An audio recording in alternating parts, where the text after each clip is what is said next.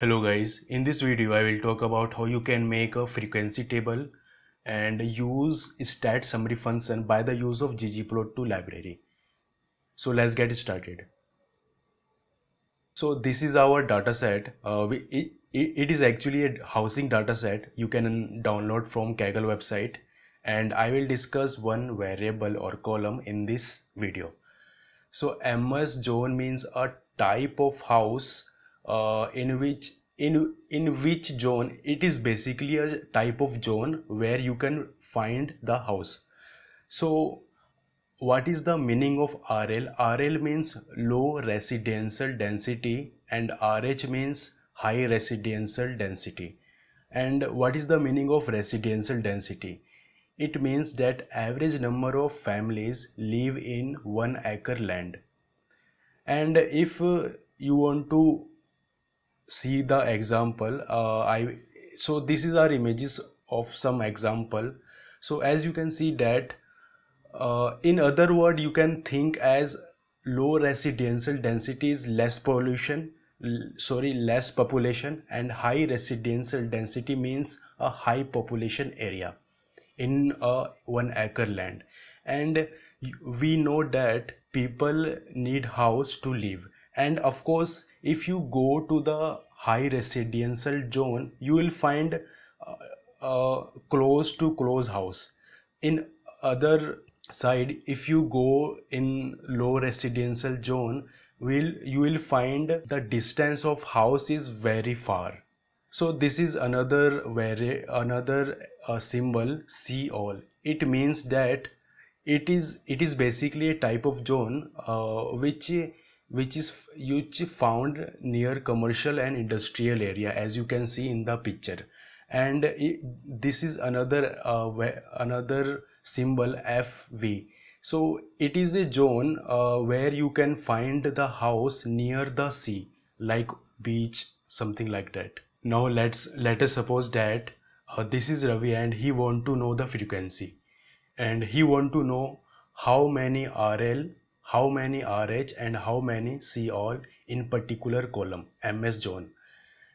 So if you can do manually, you scroll down the mouse and count each and every item of the particular column, but it takes lots of time. You can see that there are 1460 observation, and it takes around 5 it takes around half an hour. But by the use of ggplot2 you can do this task in a few seconds by just writing a 2 line of code. When you run this, what happens that it create a bar graph for you.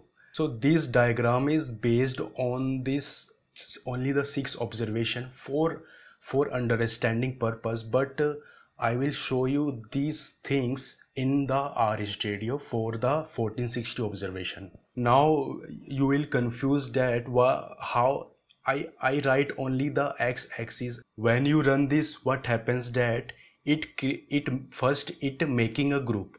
So there are three things you can see: three zone, COL, and RL and RH. So there are 3 groups it made. Then after that it count the symbol. So as you can see that COL symbol is only 1. That's why count is 1. Similarly, if you want to count other symbol like RL, what is the number of RL? 3. Similarly, what is the number of RH? 2, as you can see. And after that what happens that it plot the MS zone in x-axis and count variable on the y-axis. So as you can see that it look like this. I hope you understand how this geom bar function works. Let's go forward. Now let us suppose that you want to make a proportion table. So if you want to make a convert into percentage, you have to divide the these things. You learn these things in your very earlier class, so I don't think it is necessary to explain. And it is you convert your data into a percentage proportion table. So what if you want to plot this proportion table? You have to write 2 things. First is that you have to first you have to write the y is equal to, it means that to first you have to write the this word dot dot prop dot dot. So this is the word you have to type, and of course you want to proportion table on the y-axis, that's why I am writing here y is equal to, and after that you have to write a group equal to, you can write any one vector, one length vector in this group option like C1 and 3.4. This is basically the same thing. By default all the single one length vector automatically call the C function. I don't know why it need a one length vector. I will discuss this option in my further video. For now you just remember it. When you run this, what happens that it plot a graph for you. Here in the graph, as you can see that 0.1 means 10%, 0.3 means 30%, and 0.5 means 50%. And as you can see that RL is 50% in the graph. Let's see stat summary function. Suppose if suppose you want to do the some statistics, and you want to visualize the some statistics in your by the use of ggplot2. So let us suppose that he want to see the relationship between sale price. What is the relationship between this variable column ms zone with the respect of sale price? Let's infer the things. If let us suppose there are three options available to you: low residential density house, high residential density house, house near factory. What we will choose? If I am there, I will choose the low residential density, and most of the people choose this option. This is very obvious thing, and this information seller also know that. That's why to earn the profit he sell at a higher price, and so due to this, as you can say that low residential density house have a higher sale price. This is our hypothesis. Now I check my hypothesis. So you have to type stat summary function, and under parenthesis you have to put the on the x-axis ms zone column and y-axis sale price, and again you can write the function, a function which you apply on the y variable. So I am applying the maximum function in the y-axis. As you can see in the graph that low residential zone area house is the highest sale price. So our hypothesis is correct. You can do this same task by the use of box plot, but what is the special about this function is that you can you can use almost all the base R function, and you can also use your custom function. And if you want to visualize the data with your custom function, in that scenario you can use the stat summary function. It is very useful in that scenario. These all things I show you in R. I opened the R Studio. First I am activating the tidyverse library. So as you can see that data set is uploaded. Now I am making a frequency table.